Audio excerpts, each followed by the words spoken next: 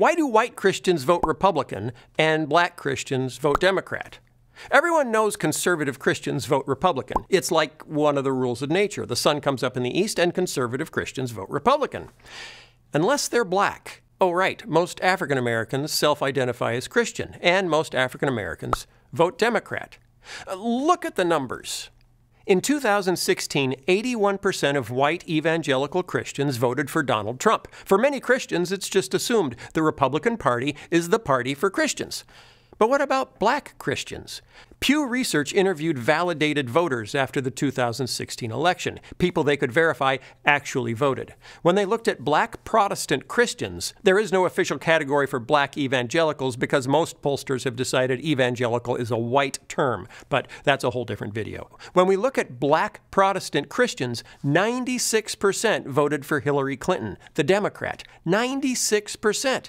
So 81% of white evangelical Christians voted for Trump, and 96% of black Protestant Christians voted for Clinton. And it's pretty much like that in every election. White evangelicals vote Republican, and black Protestants vote Democrat. Why is that? Don't they read the same Bible, pray to the same God? Which group doesn't understand that they're voting for the wrong party? To make things even more confusing, if we go back to 1890, these guys were Republicans and these guys were Democrats. What happened? How did we end up where we are today? Well, let's go back and find out. In 1870, the 15th Amendment gave African American men the right to vote. Since they had this guy to thank for it, and the brand new Republican Party, and since most Southern slave owners at the time were Democrats, almost all African Americans voted Republican. In fact, the first 23 black congressmen were all Republicans. Not all Southern Democrats were these guys, but enough of them were that newly enfranchised African Americans were not likely to vote Democrat anytime soon. Most Southern Democrats considered themselves conservatives. That sounds weird to hear. Everyone knows Republicans are conservative and Democrats are liberal. But the two parties didn't shake out so clearly on conservative and liberal until the 1970s and 80s. Conservative Southern Democrats look back in history to happier days, the glory days of the South before Abe Lincoln and those darn Yankees messed up everything. Those darn Yankees. I think that's a Disney film. But Honest Abe didn't last forever, as you may have heard, and things got messy for black Americans pretty quick. Republican presidents kept federal troops in the South to ensure African Americans could vote. But when the 1876 election was in a deadlock, with both parties claiming victory, America was in danger of falling into civil war again. A group of Northern Republicans and Southern Democrats met in secret and made a deal. Rutherford Hayes, the Republican candidate, would become president. In exchange, all federal troops, the ones protecting black rights, would be removed from the South. Yep, Northern Republicans sort of threw Southern black people under the bus. After the federal troops were gone, the guys in the pointy hats clamped down hard, and most African Americans now had a hard time voting for anyone. New Jim Crow laws stripped away many of the rights they had just won. So for many black people, the Compromise of 1877 felt like a betrayal at the hands of the Republican Party. Then comes the Great Migration. Living with these guys in charge wasn't much fun, to put it mildly, so millions of African Americans abandoned the South for jobs in new factories in northern cities like Chicago, Cleveland, and Philadelphia. And guess what? In the North, you could vote. Many transplanted African Americans still felt a loyalty to the party of Lincoln, but given the fact that no one in Washington was paying much attention to the needs of black families, the NAACP in 1926 argued that blacks should be loyal to neither party. Between 1868 and 1898, 22 African American representatives were sent to Congress from the South. After federal troops left, Bourbon Democrats' elimination of black votes was so complete that when Oscar DePriest was elected to Congress from Chicago in 1929, there hadn't been an African American in Congress for 30 years. Like all the black congressmen from the 19th century, DePriest was a Republican. And then the Depression. Black workers in northern cities were hit hard, with unemployment rates twice as high as white workers. Underwhelmed by Republican President Herbert Hoover's response to the crisis, Americans of all stripes, including African Americans, found hope in the progressive New Deal programs of Franklin Roosevelt, a Democrat. Roosevelt received overwhelming support from northern black voters. When the next African-American candidate, Arthur Mitchell, also from Chicago, won a seat in Congress in 1934, he was something Washington had never seen before, a black Democrat. Over the next 20 years, African Americans continued voting for both Republican and Democratic candidates, and various civil rights measures were proposed by both Democrats and Republicans. Though today this seems hard to believe, there used to be conservative and progressive wings of both parties. In the Democratic Party, the progressives were northern urban Democrats. The conservatives were the Southerners, which, of course, included these guys. In the Republican Party, the progressives were folks like the liberally minded Rockefeller family. For years, to be a progressive Republican was to be a Rockefeller Republican. The conservative wing was made up of those who wanted the federal government to stay small and stay out of their business. Both conservative Northern Republicans and conservative Southern Democrats opposed the federal government getting bigger and launching more programs. So from the early days of Roosevelt's New Deal right up through the 1960s, a coalition of conservative Republicans and conservative Democrats managed to block just about every attempt at new civil rights legislation. In fact, between 1953 and 1965, more than 120 civil rights measures were considered by the Senate. Almost every one was killed by the Senate Judiciary Committee, a powerful committee at the time controlled by Southern Democrats and conservative Northern Republicans. As the years went by, many more of the new civil rights efforts were proposed by Northern Democrats and fewer by Republicans, motivating more black Americans to vote Democrat with regularity. Yet Southern Democrats were still stalling or blocking nearly every bill. The strain between pro-civil rights Northern Democrats and anti-civil rights Southern Democrats was reaching a breaking point, and that break would radically alter American politics. Meet Strom.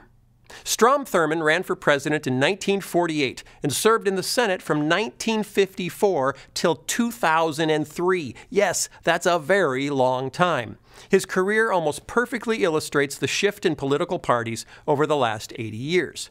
Strom Thurmond was a Southern Democrat and governor of South Carolina in the late 1940s.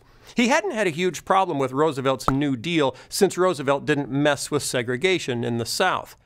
But when Roosevelt's Democratic successor, Harry Truman, integrated the Army in 1948 and proposed aggressive civil rights legislation, Southern Democrats like Thurmond had had enough. Thurmond and a group of Southern Democrats protested by forming the States' Rights Democratic Party, a conservative party dedicated to preserving segregation. Thurmond ran for president against Truman in 1948. A sample of his stump speech: "There's not enough troops in the Army to force the Southern people to break down segregation and admit the Negro race into our theaters, into our swimming pools, into our homes, and into our churches." No Negroes for me, thank you. That was pretty much it. Thurmond lost to Truman badly, and his Dixiecrat Party, that was their nickname because States' Rights Democratic Party was a mouthful, the Dixiecrat Party disbanded. Thurmond ran for Senate as a Southern Democrat and spent the next 20 years fighting to maintain racial segregation in the South. But the tide was turning against the segregationist Southern Democrats as progressive Northern Democrats and Rockefeller Republicans tried again and again to pass civil rights legislation. In 1960, with civil rights protests really heating up in the South, Northern Democrat John F. Kennedy won the White House. Kennedy was initially reluctant to take a strong stand on civil rights, fearing he would lose all Southern support for the rest of his agenda. But after watching attempts to integrate Southern universities end in violence, Kennedy spoke up. In a speech to the nation on June 11, 1963, Kennedy labeled civil rights a moral issue and promised a major civil rights bill to end discrimination against African Americans. 5 months later, Kennedy was assassinated. His successor, Lyndon Johnson, vowed to finish the fight for civil rights in honor of Kennedy. And, propelled by goodwill toward Kennedy and aided by progressive Republicans, Johnson was able to pass the raft of legislation that would end segregation in America. For segregationists like Strom Thurmond, the fact that Johnson, a Southern Democrat, had led the charge was the last straw. In 1964, Thurmond announced that going forward, he was a Republican. Over the next few years, segregationist Democrats like Thurmond jumped to the Republican Party in droves, and the South began shifting from blue to red. The identity of the Democratic Party as progressive was settling in, and a new wave of conservative Republicans was about to shift the brand there as well. The Republican candidate for president that year represented a new conservative turn for the party. Barry Goldwater was definitely not a Rockefeller Republican. He hoped to pick up disenfranchised Southern Democrats by opposing the Civil Rights Bill, and his message of states' rights and limited federal government sounded a lot like what segregationists had been saying for years. As a result, Goldwater won the Deep South, but failed in every other state except his home state of Arizona. 4 years later, Republican Richard Nixon tried again, appealing to white suburbanites frightened by scenes of urban riots on TV, with his message of law and order. Goldwater and Nixon were experimenting with a new Southern strategy, focusing on the newly christened Sunbelt states from Florida to California, and appealing to conservative white voters who felt the country was changing too fast and headed in the wrong direction. Nixon figured if he turned the South red, he could win the White House without needing to appeal to urban liberals or black voters at all. He was right. Fast forward to 1980. Ronald Reagan raised eyebrows by launching his presidential campaign in the Deep South with a pledge of support for states' rights. Critics took it as a coded appeal to Dixiecrats, the old states' rights party of segregationist Southern Democrats. The fact that Reagan launched his campaign and talked about states' rights in a Mississippi county best known as the site of the murder of 3 civil rights workers didn't help. Reagan's political and social conservatism built on Nixon's prior success and turned the South bright red. Between 1968 and 1988, the Republican Party had become the party of white, Christian, conservative America. And the Democratic Party was now the party of radical progressive leftists and hippies. Oh, and black church ladies. Right. About that. Black Christians are socially conservative. They're theologically conservative. So why aren't they politically conservative too? Black Christians and white Christians vote very differently, partly because their histories and life experiences are vastly different. When white Christians look at the Supreme Court, for example, they see the reason abortion is legal and school prayer isn't. But when black Christians look at the Supreme Court, they see the reason they can vote and pursue housing and employment without blatant discrimination. That difference in perspective has a huge impact on whether you see the federal government as part of the problem or part of the solution. Having the right to hear a Christian prayer in your local public school doesn't mean much if you're not allowed to attend your local public school. And think about the words progressive and conservative. A progressive believes things should be improved by making progress, by moving forward, by progressing. A conservative believes the good things we presently have are at risk of being lost and need to be conserved, or even revived from the past. So the best way to explain why white Christians vote for conservative candidates and black Christians vote for progressive candidates may simply be this. What do we see when we look in the rearview mirror? White Christians see a simpler time, when everyone went to church, when we prayed in school, when abortion was illegal and gender roles were clear. When black Christians look in the rearview mirror, the view is very different. They see fire hoses and church bombings and lynchings. They see Strom Thurmond saying, "We will never let Negroes into our theaters, swimming pools, homes, or churches." They see white Christians applauding Strom Thurmond for saying that, and then re-electing him to the Senate for 5 decades until he dies in office at 2003 at the age of 100. Is this beginning to make sense?